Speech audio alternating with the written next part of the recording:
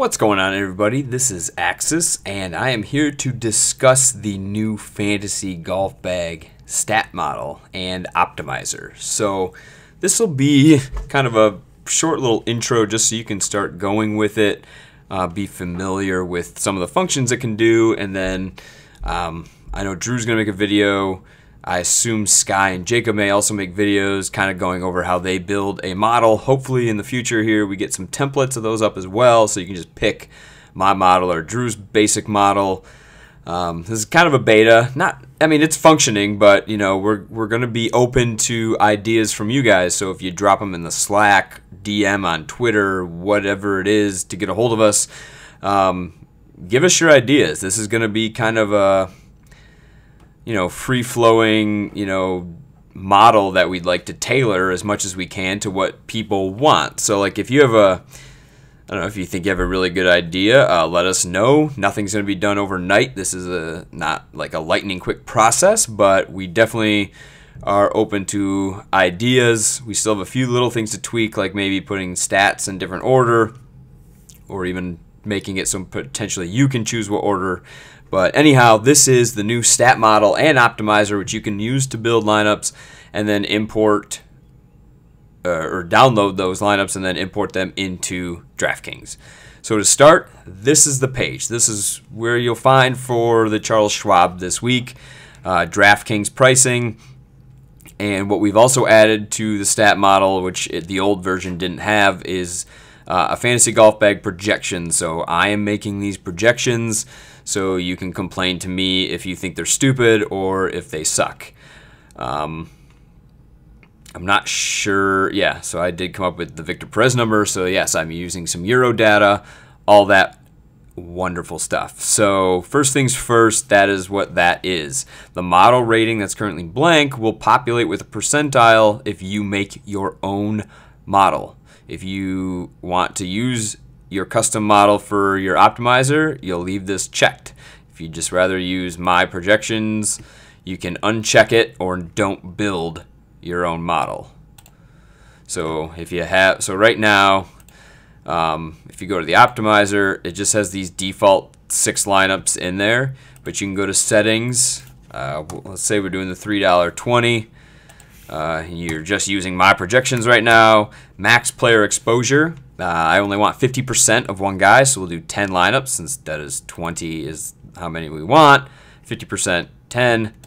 All right.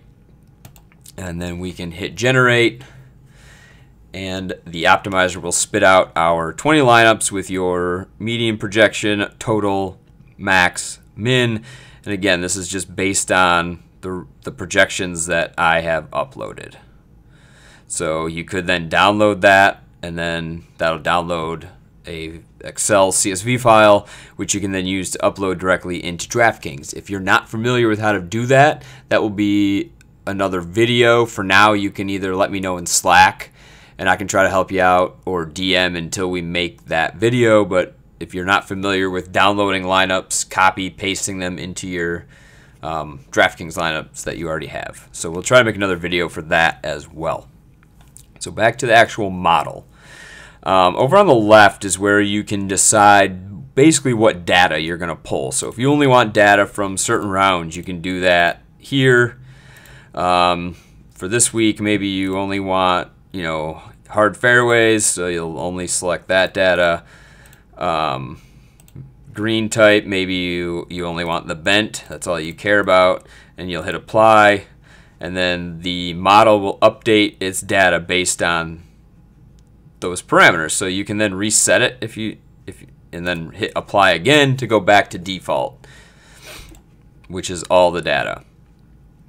So for minimum rounds, so right now you see Rory 93 rounds. That's just pulling all the stuff back to his 93rd round that we have currently in the database. So you're going to say, you know what, but Victor Perez has only 8. You're like, you know what, I don't really want to deal with people who have, less than 24, because less than 24 really doesn't tell me much. So you can go apply, and it'll get rid of all that, anybody with less than 24. And you're like, you know what though, I still don't want it to be older than 6 months, so we'll apply. So anybody who's played at least 24 rounds in the last 6 months. Oops, nothing. Kind of have that delay, and then we had the swing season, so hence you got that. So now we go last 12 months, at least 24 rounds. In the last 12 months, we have 40 rounds for Rory, 38 for Rahm, etc., etc. But I'm going to reset it back to all records currently. So that's kind of how you would use some of these filters. And if you want to do your own course fit, say you have like 3 courses that you think Colonial is similar to, you can uncheck everything. I think that's another button we'll try to have added as a select all, and then unselect all. So you can go select just those 3 courses. Like say you have 3 that remind you of Colonial, like I don't know, Innisbrook, PGA National, and then Colonial. Those are the 3 you want, so those are the 3 you click. You can apply, and you'll only get data from those 3 courses that you selected. So once you have the data up on this page that you want to use, I guess I should go over one more thing. The custom projections you can copy paste from Excel. So if you don't like mine, or you don't want to use the model to create a percentile ranking, if you have your own projections in Excel, you can just copy paste right into here and yours will show up. So to build the model, this is just default, so you can get rid of those if you don't want to use those statistics. We'll make a basic one, we'll go off the tee, add model weight, then we want approach. We'll do the 4 strokes gain stats, so around the green and putting. Cool. So it's Colonial. I still like off the tee, so we'll go 25 though. We want a lot of approach, right? It's Colonial, obviously. That's what I was talking about. So 25 and 40 around the green. I think I'll go, yeah, screw it. We'll leave it at 15. We'll just go with this very basic strokes gained model. Apply. And now your projection has been updated from your model. And you can sort by low or high. So Rory's the top in our weighted model. Xander's second, JT, Rahm, Webb. So now you can click that, use custom model if it exists, and you can go to optimizer, go back to settings. We still want 20 with 50% max. Cool. And now we generate, and now it's generating based on the model that you made, not my projections. So as you can see, Rory, and he's ranked first in the model that we made. Xander's ranked second in the model we made. So yeah, so that would be how you use your model. Make sure this button is clicked, and then make sure you apply your model to get your projection number right in here. So on the pod, we talked about we want weighted greens and regulations, so we'll add that. So what I would do, take some out of the approach, and we'll give it to the green and regulation because they're in the same family of statistics. So remaining weight 0, that means we got it all to 100. Great. Apply. We see some things shifted, but not terribly. Still Rory, Xander, JT, Rahm, Bryson, Webb. Just some of these numbers drop. But you can see the gap between Rory and Xander. So yeah, you could go to optimizer, and again, you can run the 20. You can change your settings. You can run 150 if you want. It don't matter to me. But yeah, so once you have what you want, you just click outside the box, and we can generate more lineups. And as you'll notice, it optimizes pretty quick. So you could then download. It'll open up. I have mine set to open the file automatically. So that's why it opened it automatically. So you could copy paste these into your DraftKings template.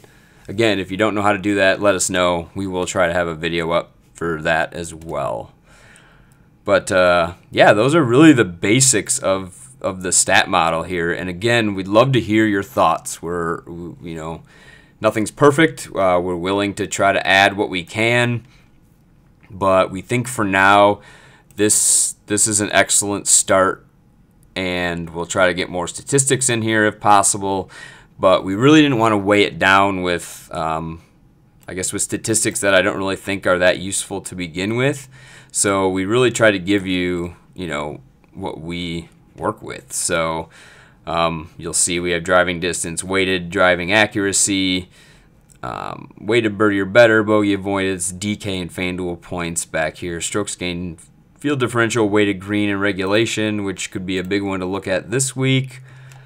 Then yeah, you have your strokes gained, off the tee, approach, around the green, putting, tee to green, strokes gained total. So we definitely are looking forward to rolling this out, letting you guys mess around with this and have it create your own projections and then optimize your own lineups off of that. So again, if you have any questions or ideas, please let us know. The easiest way would be in the Fantasy Golf Bag Slack chat. Good luck this week, and hopefully the model helps you cash.